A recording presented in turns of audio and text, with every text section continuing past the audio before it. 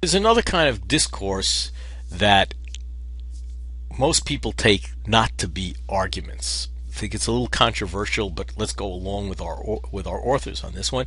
Fictional discourse.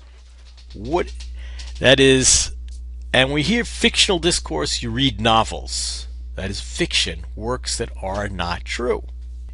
And the truth value of statement-like sentences in fiction or poetry is kind of ambiguous. How is it ambiguous? It's ambiguous when you say Mickey Mouse is a mouse.